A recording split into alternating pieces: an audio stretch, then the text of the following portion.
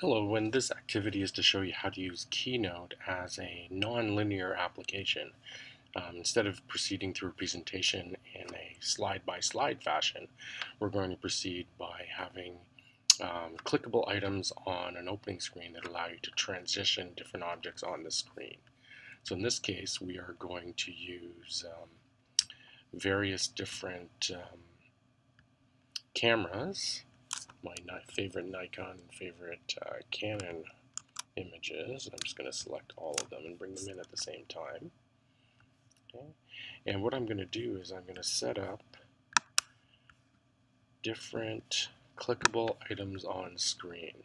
Now these are all PNGs because I want a transparent background, and so they would easily line up. Now what I'm going to do is, let's make these about the same size. Now the Nikon has a bit larger lens, so I'm just going to make it a little bit smaller on screen.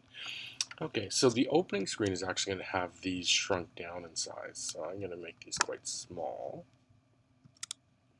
and put these here. There's one there,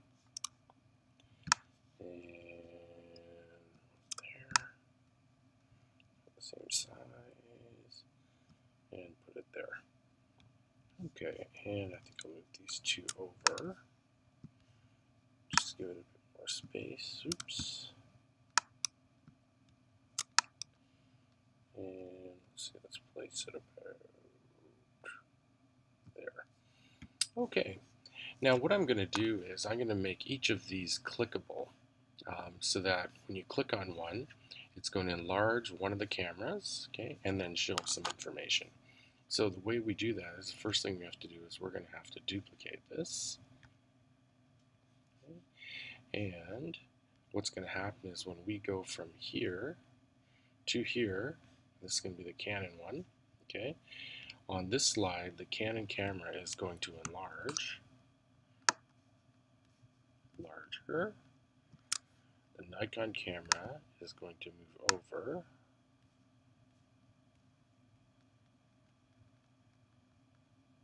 there, okay. And the way we do this is by making sure this has a transition that is a magic move. Okay, and so it'll do that. So if we click on it. Now, what we have to do is add a action to this by saying add link and say move to a particular slide. So in this case, we're going to slide 2. Go to slide. Okay. So if I run this now, and you won't see it here. Let's see here, I'll just close this. I'll have to show you after. I have two screens, so it showed up on another monitor. But I will show you in a moment. Okay, so we've got this one done. Now we have to do the Nikon one. Actually, maybe we'll put the text in first. So we're going to duplicate this one again. Duplicate this one. Okay. And what I'm going to do is I'm going to put some text on it. And we're going to say the Canon 5DSR is has the highest resolution of all DSLR cameras. Put that up here. We'll put it and maybe make it a little smaller.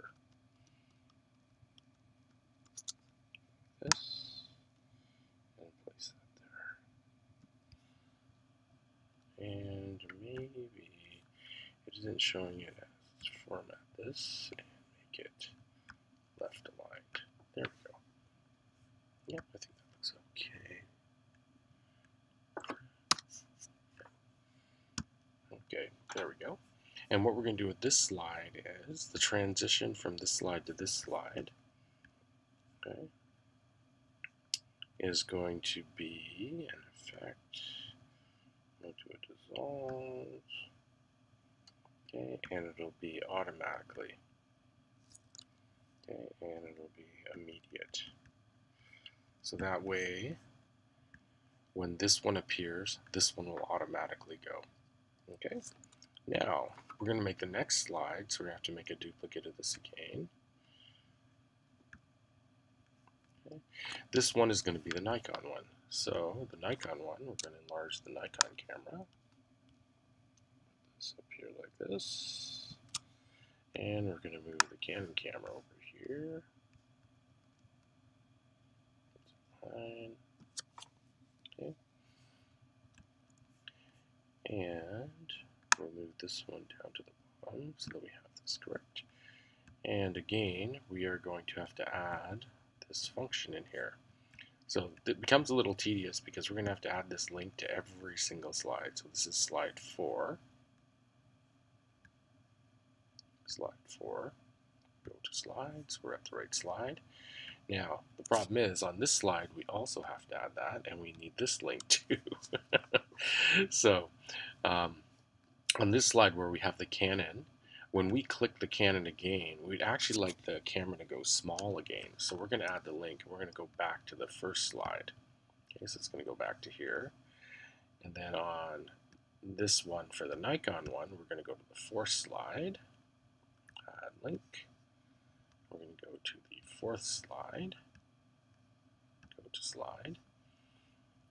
And then on this one, where we've got this final one, it's the same thing. We want, if we click the Canon, we want to go back to the first slide.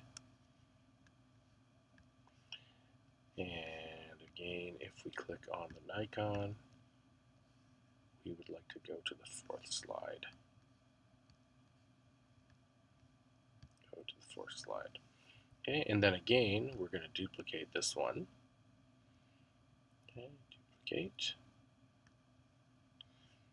And on this one, we'll just pull up some more text again.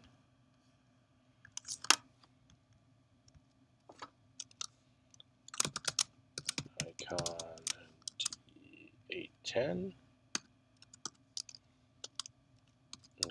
is the most popular full-frame Nikon. Which I don't know if that's true or not, but we hope it is. It's an excellent camera. And until the Canon 5 DSR, it was the highest resolution as well. Oops. There we go. And I'm just going to make it a little bit smaller. There we go.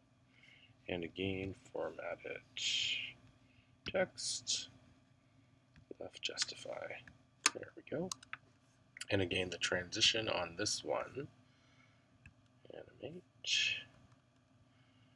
Oh, we can probably do the magic move on this one. And this one, transition. We should always leave the magic move on, just so that it works. Okay?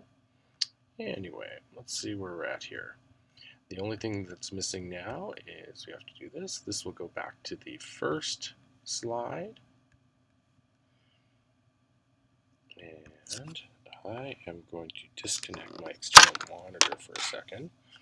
So that way when I run this, you'll be able to see it. Okay, now let's run this from the beginning. And I'll click play. And so now if I click the Canon, it goes like this. And that appears. Then if I click again, it goes back. If I click the Nikon, it goes there. Oh, and it doesn't automatically appear, so that's because I didn't do this transition to be automatic. It's on click right now, so I want it to be automatic. So let's try that again. So if I go back to Nikon here, if I go to here, oops, let's just go to here. If I go here, it goes back to the beginning. If I click again, Nikon goes up, and then that should appear automatically. There we go. Okay, escape. Now the only other thing I want to add is I actually want to link all of these as well. So if I right click on this and add a link, I would like that to go to number 2 for the Canon one. Number 2, go to slide, okay. And then on number 2 slide, if I click this, the larger one, I want to go back to number 1. So it does get a little tedious here. And then if I go to this one, oh, it wasn't on this one, it's on this one. Oh, add link. I guess I should add it to all of them. And add it back to there. And then on this one, okay, let's do this first. You want to make it clickable for all of them. So for this one, we're going to go back to the first one as well.